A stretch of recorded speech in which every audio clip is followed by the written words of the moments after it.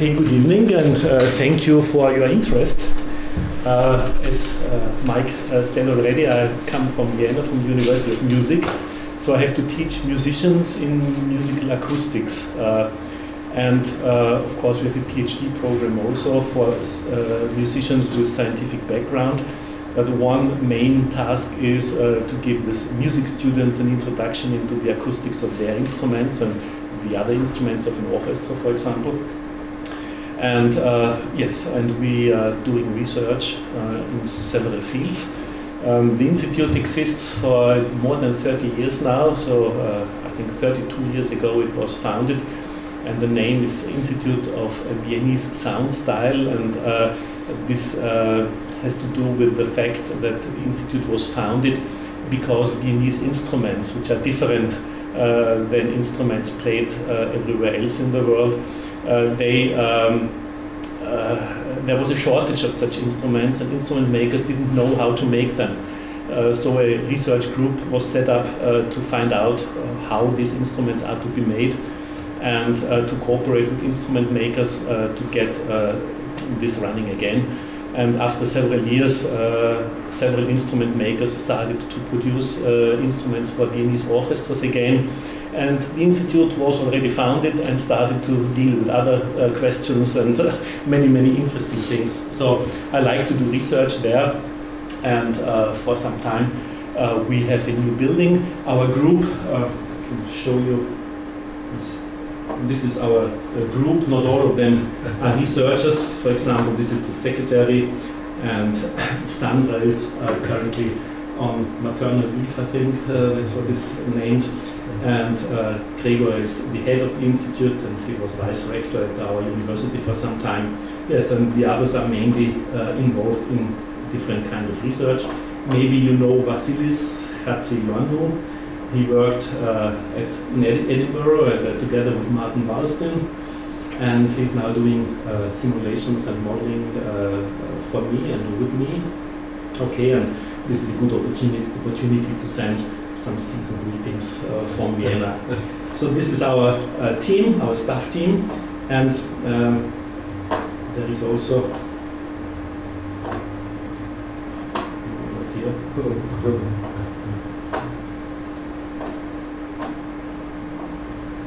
Maybe you're interested in our lab, in our acoustical lab.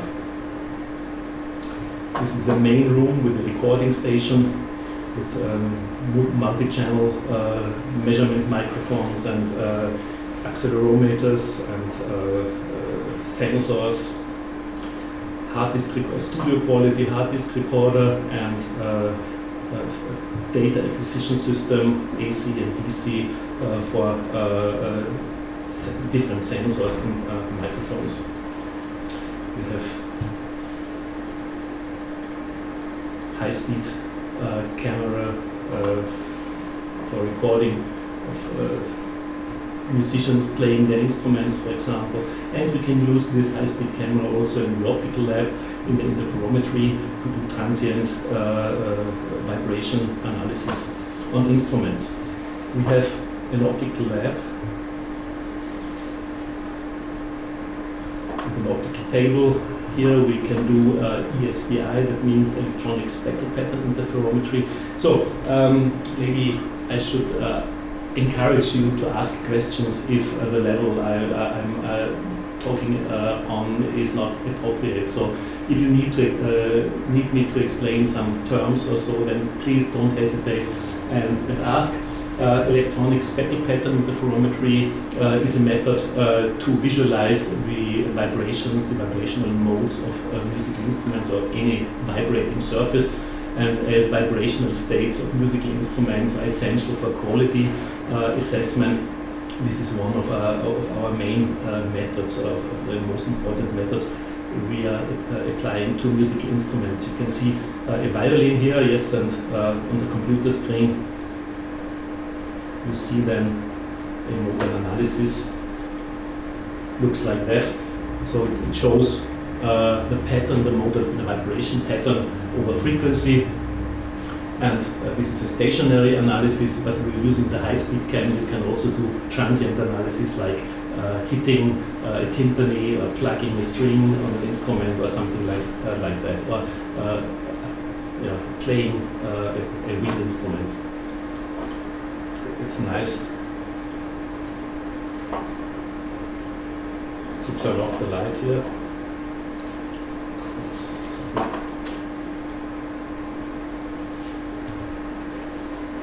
So this is a nice image. And we have an anechoic chamber, a quite good size anechoic chamber. It's rugged enough to carry a piano in this room, and we can do acoustical and optical measurements at the same time. That means this optical table from outside can be moved inside the chamber to do interferometry inside the anechoic chamber, and we have a trolley to carry a piano in that room. We did radiation measurements on a true piano, for example, using this microphone array. You can see 24 microphones here in a quarter circle. This is kind of a stage box connected. And we can rotate the instrument on a rotational table to get the radiation field in a semisphere. So this is our playing ground, and here our research is done. Let's look into some research projects going on at our institute. I'm going to present research of myself and research of my colleagues. So maybe I start with a study done by Goebl, a colleague who joined quite recently, and while the rest of the team has specialized a little bit on musical instrument acoustics, he comes from the performance science branch. That means he's studying musicians while they play, and he's studying the interaction in an ensemble, in an orchestra, timing relationships, or how they synchronize their performance. And he gave me a short introduction in current projects.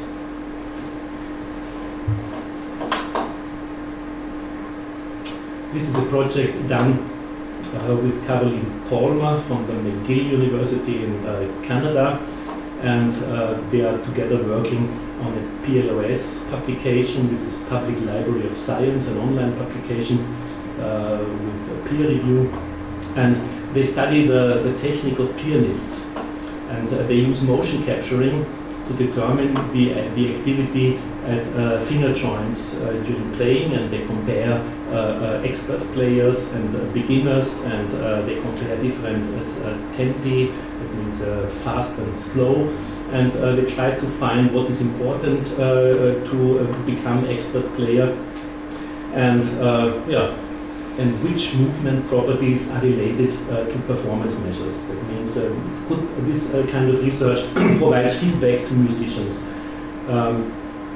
Feedback is given to musicians by their teacher anyway, but this kind of research tries to confirm theories or to confirm the way playing is taught at our university. And for example, this is the motion capturing system which was used in Canada. We don't have such a system in Vienna.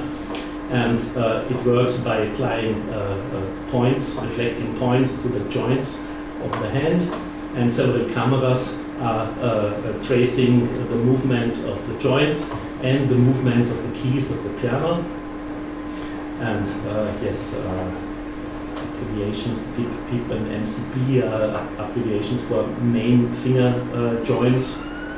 Dip is the phalanx is finger, and I don't remember the abbreviation. The three joints active during piano playing is dip, pip, and MCP. And then there's a wrist angle and wrist angle and wrist rotation. Those who know how to play piano will already know that pianists try to keep the wrist rotation and the wrist angle constant, and they try to keep this angle constant. And the question was, is this true? Is it really can it be proven that this is the way to play good music, fast transitions? And this was investigated here. For example, a single scale, a simple scale, and then you can get from the system the set position. That means the elevation of the point of the joint, for example. And this is the fingertip, and we are looking into the third finger at the moment. So it's this finger, and that means it's used twice, playing the C here, playing the C here, and this is where the fingertip presses down the keyboard. And other finger joints, for example, have other curves here, and the wrist movement is actually quite small. That means especially the wrist angle is constant, almost constant, and movement is not very pronounced, and there's not much wrist rotation. But we can compare this between different players. For example, between a normal player who has only had 15 years of piano lessons and doesn't practice so much, maybe 1 hour per day, and an expert player who practices much more and is much more experienced, and he's also performing publicly. And when we compare, for example, the timing error and the standard deviation of the onset interval and the key velocity, then you can see that the green expert, the green is the expert, has a much more steady timing, almost zero timing error, and the onset interval is especially he can especially master higher tempi. The x-axis shows the played tempo in tones per second. That means the right end is 16 tones per second. It's quite fast. And the medium player, the red player, stops performing here, so he cannot do faster than 12 tones per second.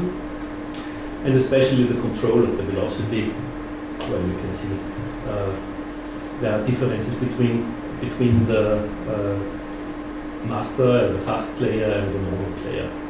And this video should show a good and a bad performance. I will show this in a different window.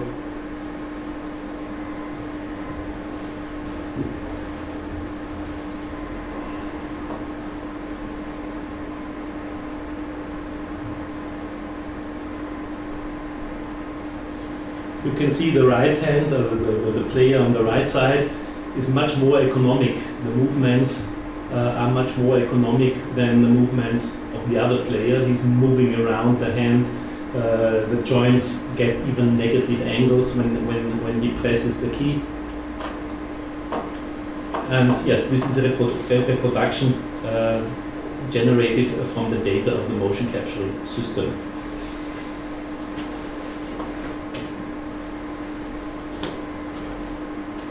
And this is the result, let's say the result, the relative joint contributions to fingertip motion. And here you can see, for example, the green player, the expert player, doesn't move the first joint at all. That means he keeps this first joint completely constant.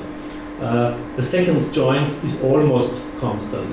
And the main action comes from the third, from this joint.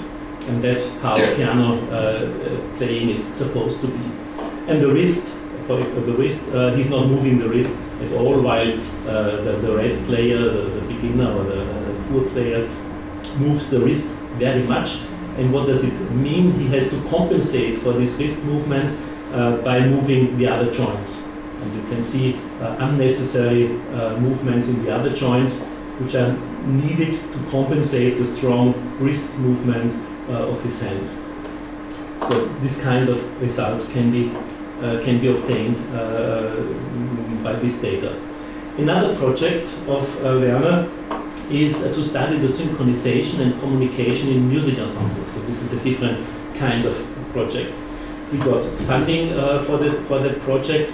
It will run from 2012 to 2015, And he's still looking for a PhD student to do this research, so it has just started. So if someone of you is interested, he told me to advertise this vacancy. So 3 years PhD can be done in Vienna on synchronization and communication in music ensembles. The aims were to combine motion capturing with timing analysis of music ensembles. I just can give you some preliminary things. He started already to record a quartet, a string quartet, in different environments, in the anechoic chamber, in a kind of studio, in a performance hall, in an exercise, in a practice environment. And he tried to create the onset synchronicity of all 4 players using sensors on the instrument, and using data of this kind. It should be studied whether the acoustic environment, for example, changes the synchronization of these of the players, and maybe with motion capturing and with video control, it might also be studied how they synchronize. That means if they give cues about the timing, or if they watch each other, or if they just listen and things like that. So, as this project will start soon, this is just preliminary information, and describes about approximately what Werner is doing at the Institute. Good. Something else, another project, which is done under the supervision of Werner, is a PhD student. The PDF. A PhD student studying performance of saxophone playing. He's a saxophone player himself.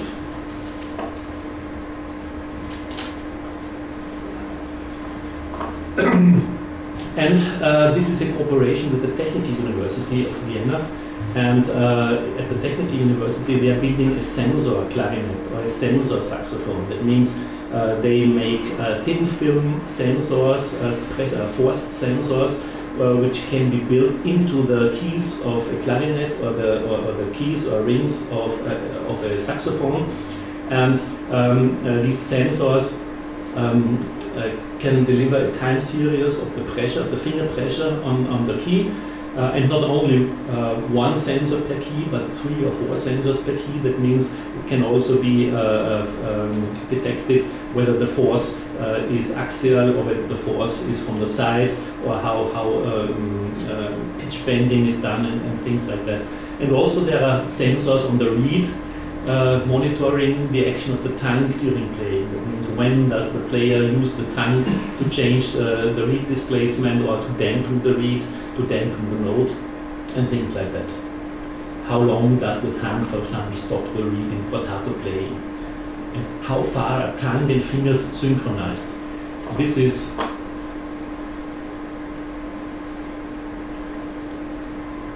the sensor saxophone. Is with simple sensors. The clarinet will get custom-made sensors with other sensors, and this is the reed with a strain gauge built in, and players are not disturbed when they play this, so that they don't notice the sensors in the reed. It works quite well.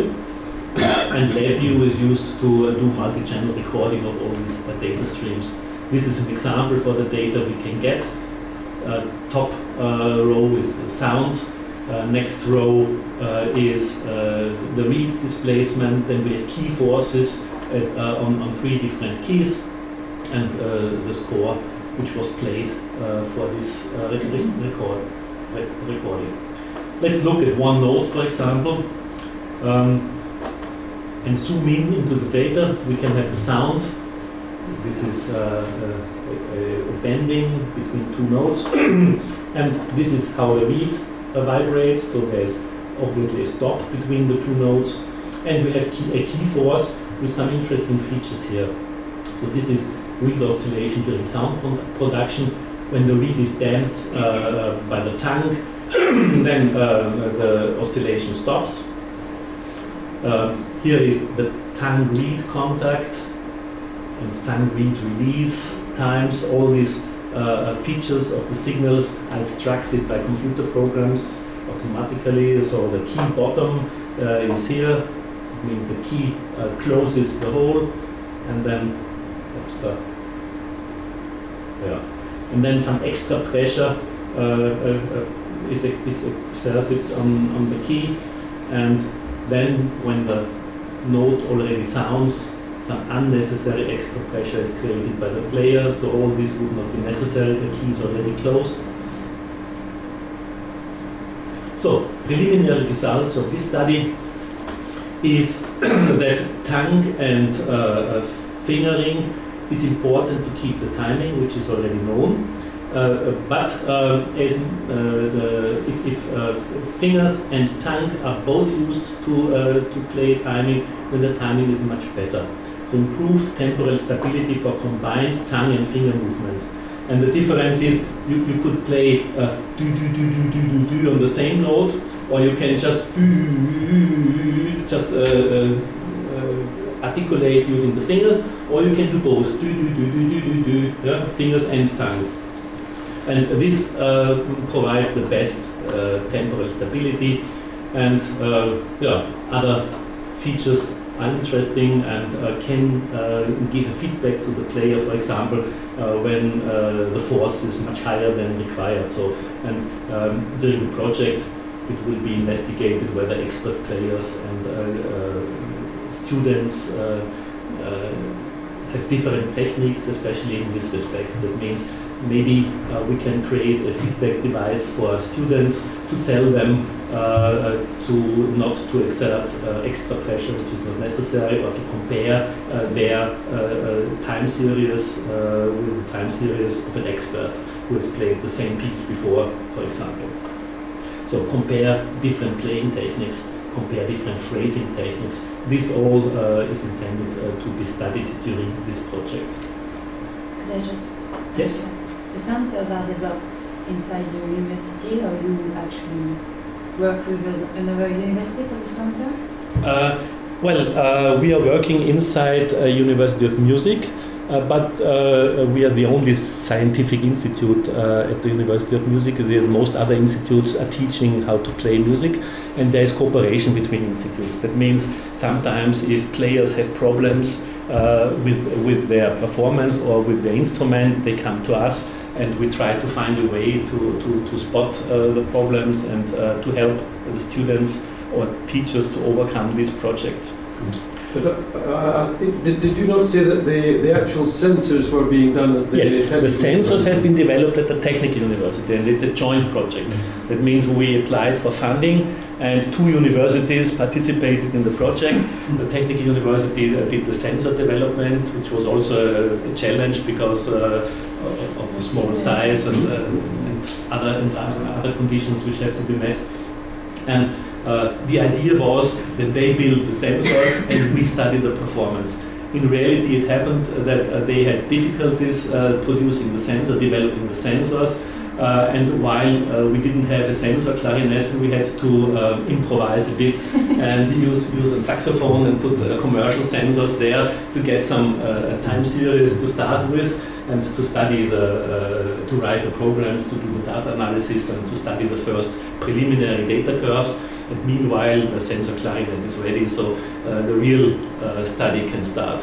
The whole project is for 3 years, and after 1.5 years now, we have everything together to do a performance study.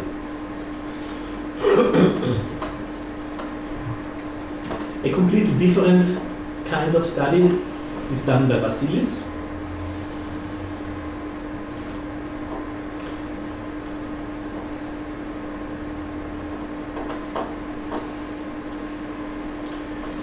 This was a project initiated by a Swiss company or association dealing with historical instruments, and especially with the viola da gamba. And they intended to reconstruct an old viola da gamba from images or from paintings like the one you can see here. That means from different kind of paintings. They tried to find the features of a specific instrument, and then they ask an instrument builder to build something which looks like that, and they ask us to determine whether such a thing can play also, or can sound properly. And the most important difference to normal instruments is that they don't have a sound post. The sound post of a violin is a small piece of wood which connects the top plate and the bottom plate, and which is very important to break the symmetry of the whole thing. A violin or any string instrument is symmetric if you look from outside. But asymmetry in a vibrating thing usually means that it's not efficient to radiate. That means if it's symmetric, then it doesn't radiate efficiently. So the symmetry has to be broken somehow, and it's broken internally because 1 foot of the bridge is supported by the sound post, and the other foot of the bridge is glued to the bass bar. There's a bass bar glued to the top plate. From the bottom you don't see it, you have to look into the F-hole to see it. And these old instruments, they didn't have sound post, and they didn't have bass bars. That means they wouldn't radiate efficiently. Usually this is not a very big problem, because in the past music was not as loud as today. Musicians played in front of few people only, mainly in front of the king and the queen and so on.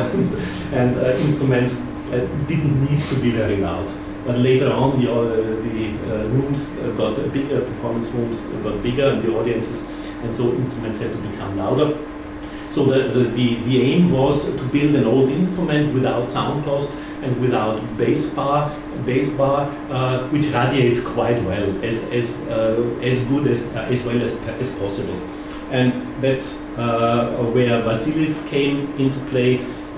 Here he's using a finite element simulator to simulate not only the structural behavior of the instrument, but also the radiated sound. That means we can combine a structural finite element simulation which results in the vibrational modes of the instrument. And we have an acoustic part which is connected to that structural simulator, and this can calculate radiation fields. That means you can put a microphone in a virtual distance of this virtual instrument and listen to the sound it creates. But this is quite computationally expensive, so it's difficult to get a complete piece of music this way. You only will do it for certain frequencies and things like that. So, especially, the question was especially how to shape the thickness of the top plate to break the symmetry and to increase the efficiency of the radiation. And he simulated a symmetric and an asymmetric combination of the top plate and compared the structural behavior, the modal characteristic, and the radiation characteristic of such an instrument. We got this instrument in a CAD format, in a CAD, computer-aided design format, from a designer in Switzerland. It was quite difficult to import it into the simulator, but anyway, the challenges were there's pre-stress on the top plate because the strings exert some static pressure because of the tension of the strings, and so the top plate is under pre-stress, and the fingerboard and the neck was not simulated in that case. We just put focus on the body of the instrument. Admittance, mechanical admittance, that means vibration characteristic of the body and acoustic efficiency were to be simulated, and radiation patterns at different frequencies were to be calculated. And this is the result. This is the finite body, the better one, the better version of the instrument body as a 3D mesh. And this is the bridge admittance resulting from this simulation. You have the frequency on the horizontal axis, and you have the mobility of the bridge on the vertical axis, and this curve indicates where the body exhibits resonances. That means each peak here is a resonance of the body. That means at these frequencies the body will at least vibrate, if not radiate. But vibration is a requirement for radiation. Not all vibration frequencies will radiate efficiently, but this is the first step. And this instrument has quite a normal bridge admittance. That means it would be recognized as a viola. And here is the sound pressure level in some distance at a specific frequency. You can see this is only one frequency point, and I think it calculates for some time, so it's difficult to get much data using this method, but it was good enough to get the design which works, which doesn't break, because this is another important thing. If there is no sound post between the top plate and the bottom plate, then the force of the bridge might overstress the top plate, and it might even break if the static was not good enough. So the simulation was also used to confirm that the static of the instrument will stand the tension of the strings and will not break. Yeah, this was one of Vassili's projects. Another one, which he started here, I think in Edinburgh, was the project with Martin van Walstijn. It was modeling a clarinet sound generation. That means sound generation of a clarinet, but the problem when you invent a model which can simulate a playing clarinet, you usually need a lot of material parameters and geometric parameters which you do not know.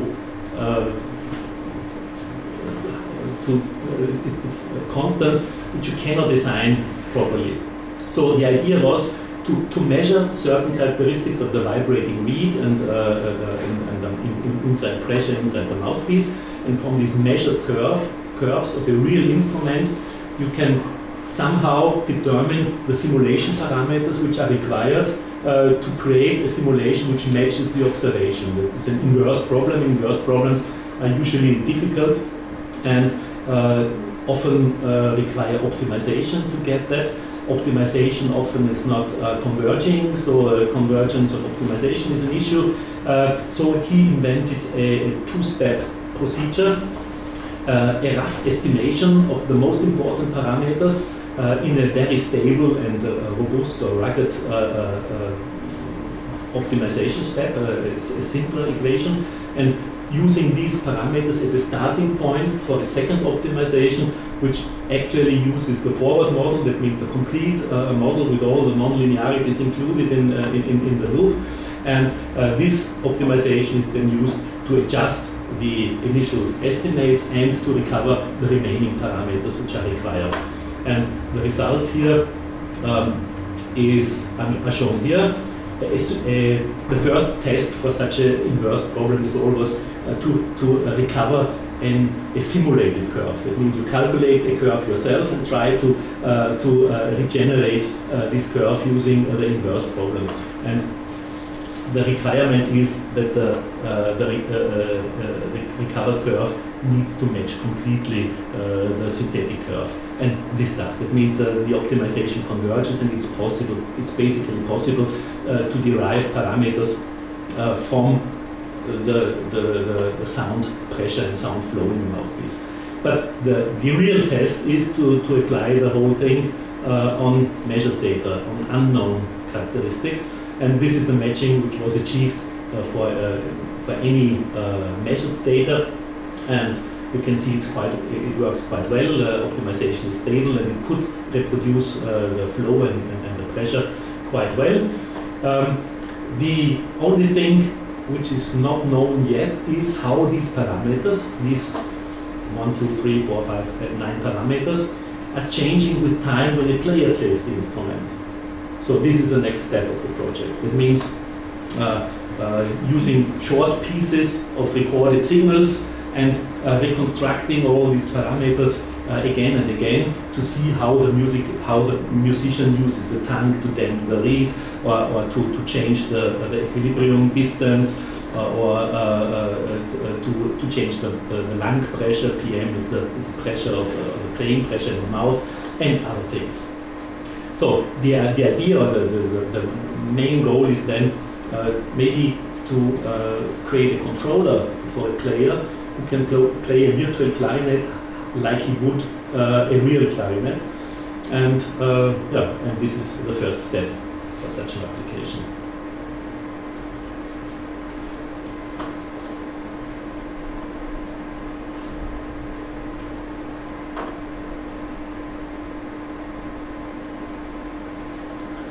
Another project Vasilis is doing with myself.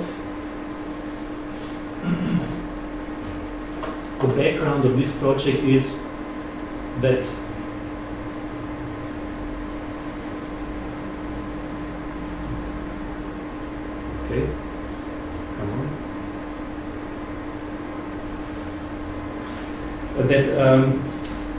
musicians and instrument makers all the time stress the fact that instruments built from different material would play differently and would sound differently.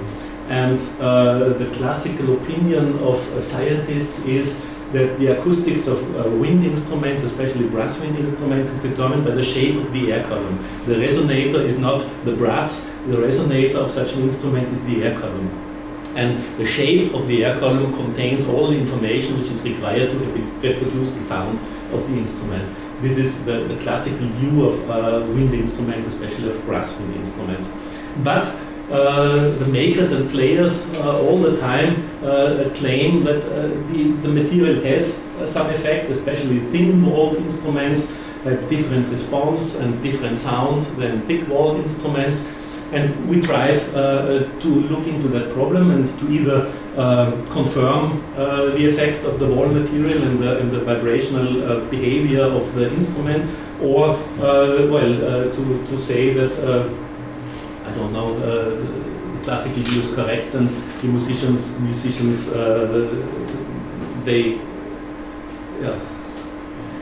they're not able to tell what they feel or so. And we did experiments. The first experiments were quite simple.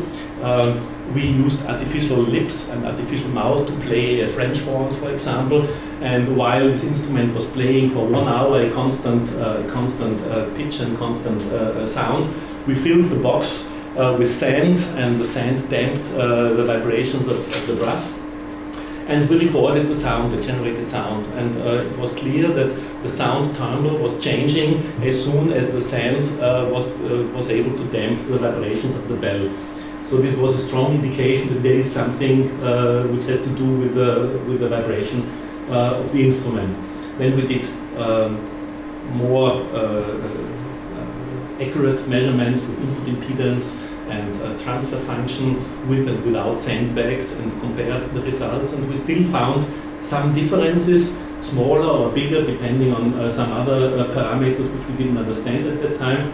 And then we started to find mechanisms, to search for mechanisms which could explain that there's a difference between a vibrating bell and a rigid bell from concrete, for example. And this project is quite advanced meanwhile, and has two aspects: the vibroacoustics of brass wind bells. This was the first thing we needed to understand. What is the interesting vibration mode which can affect the acoustics? We knew already that there are several vibration modes which obviously do not affect the acoustics. This we knew from other research and from our own observation, but obviously there is some vibroacoustics which does matter. And the next is, if this vibroacoustics matters, how can these vibrations modify the internal sound field, the air column, to be noticeable to the player's lips, that means at the input plane, or to the audience, that means at the end of the bell. And we did, together with Thomas Moore, interferometric studies of vibrating bells, of vibrating trumpet bells. And here you can see what you get. These modes here are usually named as normal modes, or strictly speaking, that are deflection shapes. And they are well known. That means structures like that would exhibit such vibration modes. That means there are several different types.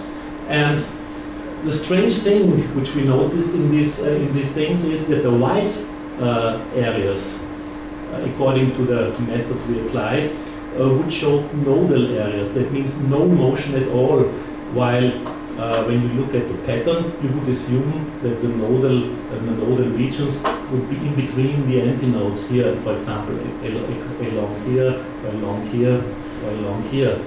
That means what we see here is some kind of superposition. We have the typical opposite phase vibration named as normal modes, but we have something else, which is a common mode vibration, which is on top of that. And here are other modes. They are well known, they have high quality and so on.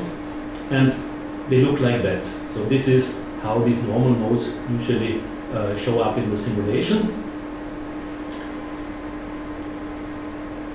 But the second kind of motion, which can be, which is visible in these interferograms, is a motion like that.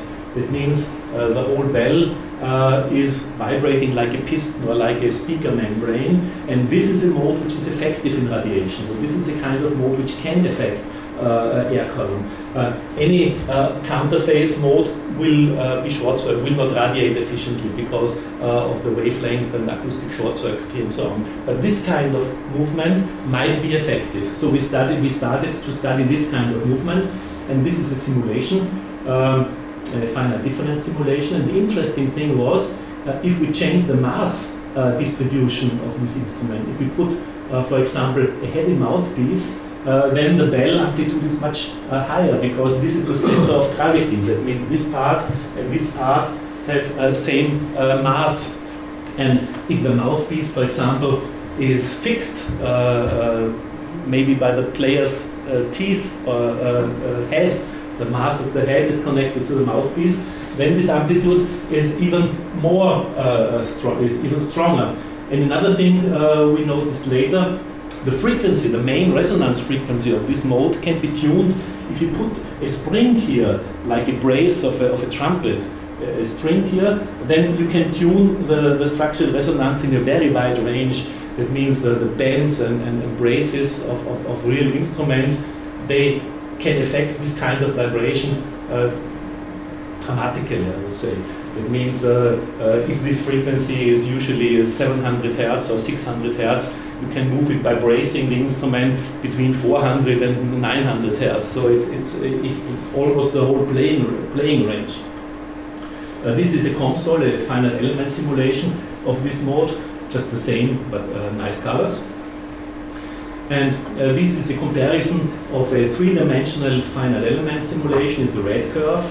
A two-dimensional axisymmetric finite element simulation is the blue curve, and a simple finite difference model, which calculates maybe several orders of magnitude faster than the finite element simulation. But all these models basically reproduce the same kind of curve. You can see the red spikes in the 3D simulation, and as you would assume, these are the normal modes, the elliptic modes, which only occur in the three-dimensional simulation because they require the third dimension. Everything else is axisymmetric and cannot capture normal modes. Here is a special mode, which is again very interesting because it's an important node below 2 kHz, and it's a rim displacement. The electronic speckle pattern interferometry shows a nodal circle here and a strong antinode where the rim wire is situated. That means this is equivalent finite element simulation. The blue is a nodal line which doesn't move, and the red is a maximal displacement. And this frequency, this rim frequency, is very dependent on the mass of the rim wire. That means if this wire, which is usually enclosed by the material here, is a bit thicker or a bit heavier, then this kind of frequency will also be different. So the rim wire is an important part of this structural resonance. Yeah, I talked already about the boundary conditions. Rim and mouthpiece mass are important, bends and braces are important, and the player's embouchure, because the mass of the head fixes the mouthpiece, and this also changes. This is a comparison between the model and the experiment. Red and yellow is experimental data using with a laser Doppler interferometry at the bell, and at the mouthpiece. So this is a difference between mouthpiece motion and bell motion. And the blue is a simple finite difference model. And the main resonance is matching perfectly. So you get exactly where it is. And this red resonance here is what I showed you before, is this, the rim modus. This mode, and this is not captured in the finite difference simulation because the rotational moments are not included in the finite difference simulation. Kausel would show this mode. And the reason why we can say this is because the red curve was taken at the rim, and the yellow curve was taken 1 centimeter inside the rim, where we assume the nodal line. And you can see the rim mode only occurs at the rim itself. And if you move to the inside, then you even have an antinode here. And if you don't model this rim, then you get a second resonance of this, which could be this resonance in the experiment. We tried to model this acoustic interaction. That means the oscillating wall will create an extra sound pressure inside the air column and a flow into the wall. And both contributions can be calculated and taken into account when the input impedance is calculated. You calculate it either using Kausel or using transmission line techniques. And this is how the transmission matrices are modified by extra pressure. So the internal pressure is the air column pressure plus an extra pressure which is created by the oscillating volume, and the internal flow is the air column flow plus some contribution due to the flow into the vibrating walls. And if you do this, you can even separate the contributions. The blue curve is the input impedance of the air column, and the green curve is the contribution due to the vibrating wall. And near in some neighborhood of the structural resonance, you come quite close. So this is less than a factor of 10. The contribution of the sound pressure due to vibrating walls. And if you compare the input impedance with and without vibrating walls between experiment and the model, you get curves like this.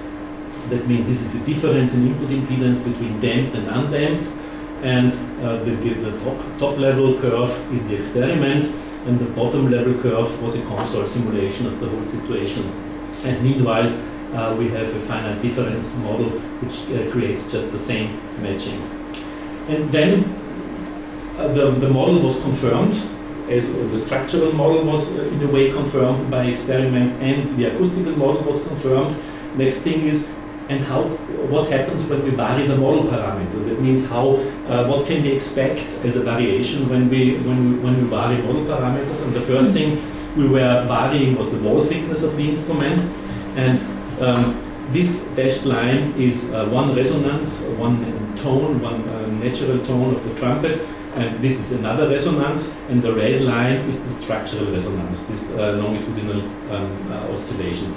And you can see by varying the wall thickness by tenths of a millimeter, so this is maybe 0.4 millimeters up to 0.5 millimeters, you can generate up to 2 dB difference in input impedance at one resonance. And well, in that case, you don't see much at the other resonance.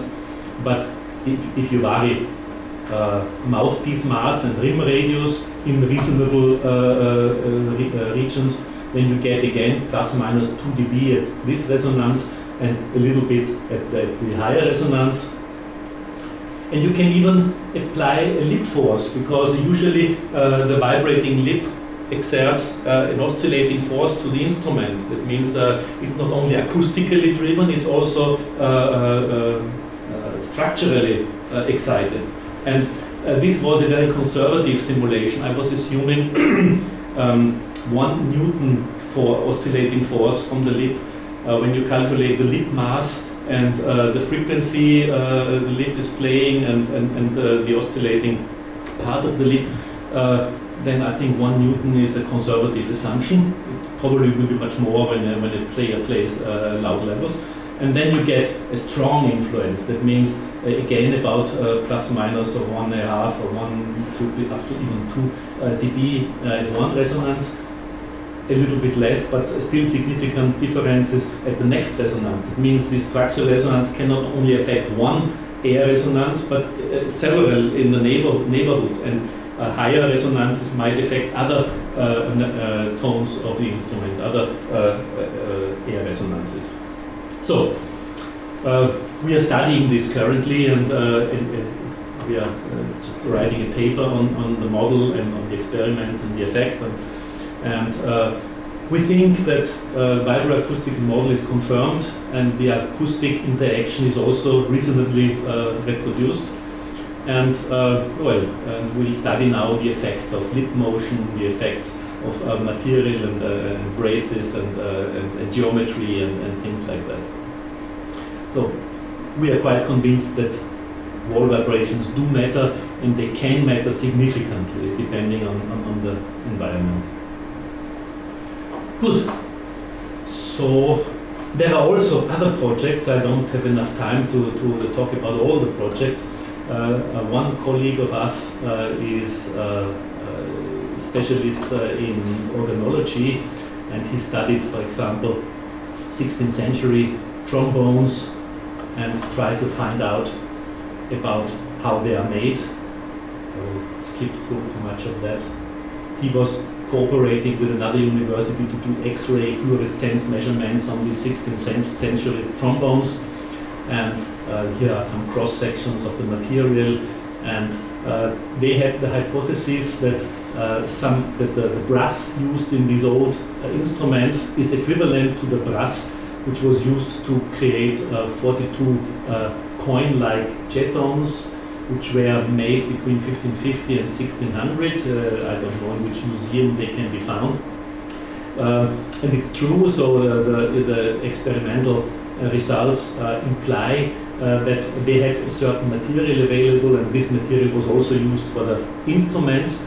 And one interesting finding of them was that different kinds of brass have been used for these instruments, and this instrument has been changed 50 years later after initial construction. He could identify the parts which were not original because of the composition of the brass.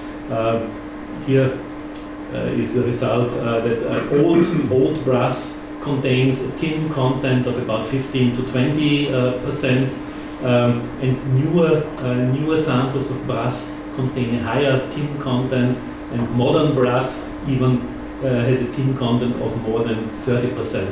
And this was the way to identify the different origin of different parts of this instrument. So you could group the parts according to age. An interesting observation, there was aluminum in the instruments, and aluminum was not known in the 16th century. So the question was how come that there's aluminum in the samples, and if they went into that, they found out that aluminum was only in the patina, in the outer layers, and obviously this came from dust or from cleaning liquids or something like that. So this is not an indication that it was used in the past.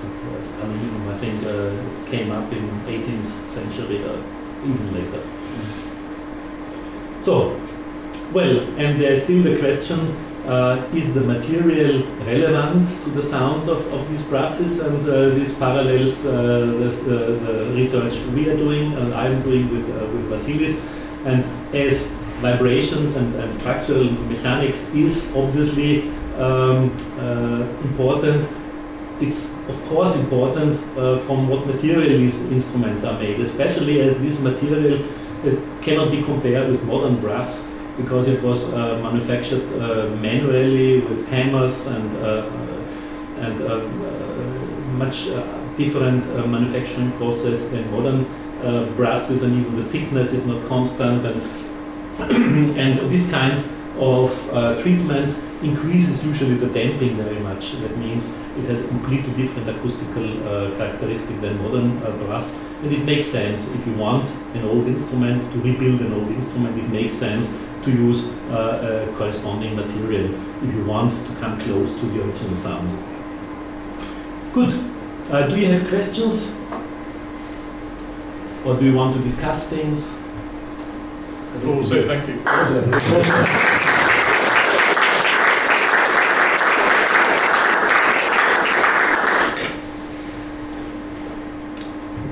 Questions before I ask them? Or proposals what to do next? I have a few, but anybody else want to start with? Some of these results will not be too surprising, I guess. Maybe we can start at the more or less at the end. The wall vibration stuff is, of course, always very interesting, and then things obviously developed a bit further since I last had a chance to talk to her.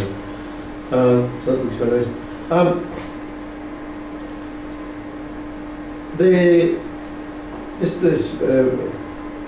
The longitudinal kind of resonance you're looking at is a pretty high Q one by the look of it. No, it's not so high actually. Compared to the normal modes, it's much less. One of the things you showed had a very big spike. Well, the finite difference. Well, this one. Yeah. This Q can be any Q depending on what material damping you assume. So you mean you use an unrealistic?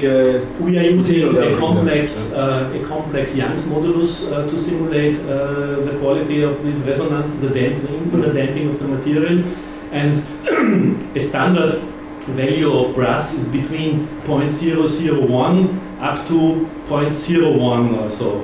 So there's a range. And I'm sure that this historic brass has a much higher damping. And depending on the number I input to the model, I will get anything. So to get this kind of matching here, wait a minute. Yes, I thought these ones. To get this kind of matching, I have to assume quite a high damping. That means obviously the damping inside the material of these instruments is higher than a material scientist would expect for a typical brass. And this has to have to do with the treatment, because when you make these bells, you have to shape them and heat them up and shape them and heat them up several times. And there are many manual procedures where stress is applied to the sheet. That obviously the damping is higher than just industrial brass. Presumably that will affect the other modes as well. Yes, of course. Yeah. But not so much. The other modes are still much one order of magnitude higher Q factor than. And even this one here. So these are. I don't know exactly what kind of Q factor, what kind of damping I had to use to match this observation. But actually, this is not a very high, not a very high damping.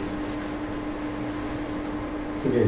But it's again an inverse problem. From measurements I have to find the damping which is required to get the observation, to reproduce the observation. And then we have to talk to material scientists how this kind of damping is achieved during the manufacturing process. And obviously the variation is bigger than usually expected. So we can't use the damping values from industrial brasses. Thanks. But they are realistic. They are still they are not unrealistic. And it's not required that they match the air column resonance. That means it's enough if it's between two air column resonances to affect both of them. Yeah, well, I mean, that's related obviously to the Q value. Yes. I mean, you're 50 hertz away and it was still having a significant effect. Yes. Yeah. You can see if the peak is 50 dB, for example, then 30 dB is quite narrow, but 20 dB is already from 800 to 900 hertz or so. Yeah.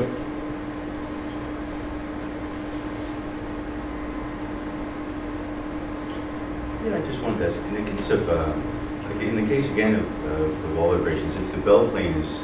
Excuse me, here you see the relationship between the Q factors.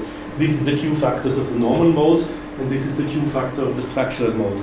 So it's the same brass, same parameter. The reason why this Q is not so high like that is because it depends on the shape. It's a distributed oscillation. Because of the shape, you have not the same stiffness everywhere. So the stiffness is a function of axial distance, and the mass is a function of axial distance. That means actually it's a distributed oscillating system, and that's why it's not as sharp as these kind of oscillations are. Sorry. So just if the bell plane is moving, do you expect to see any kind of self-modulation or sidebands appearing?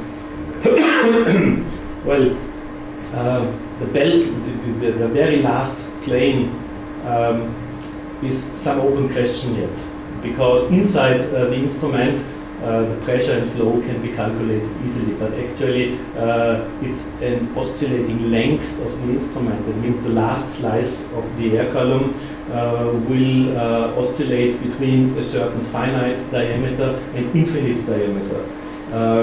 So the same is true for the wall flow. So what happens at the very end of the instrument is still an open question which is not treated in the model.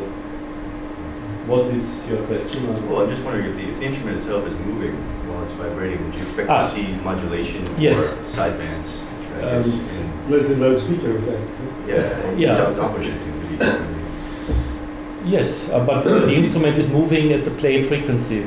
Yeah, it's not moving at different frequencies. Do you observe anything like double frequencies or? No. It's still a linear system, isn't it?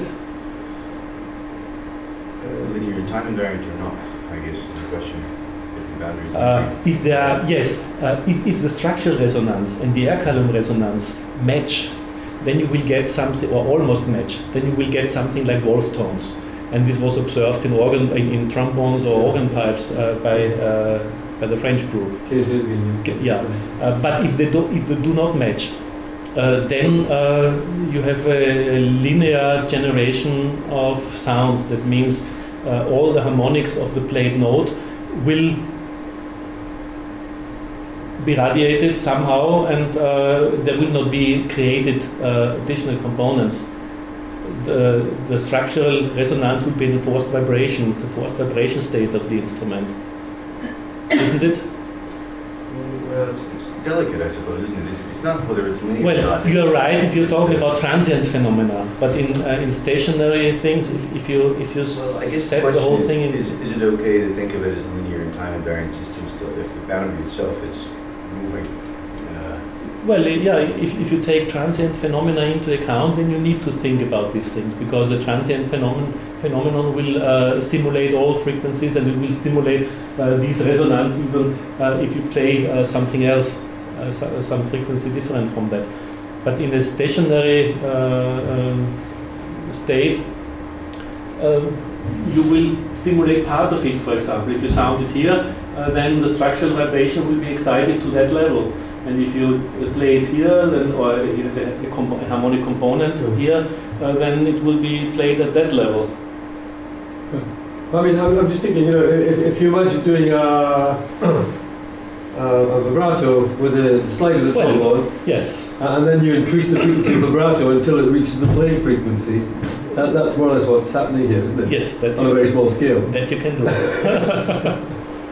And well, if you play it directly very near to this resonance, then you might create beating and Wolf tones and so on. That clearly is.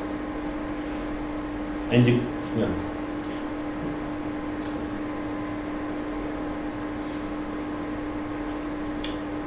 Okay. Do you have another question, Maria? You look like you. I've got lots, but I'm going to. I'll just ask Wilfried other questions later. So, anybody else? Any questions?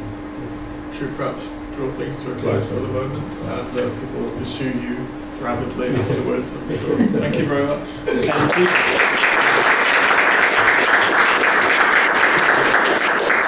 Don't forget there's a vacancy in Vienna.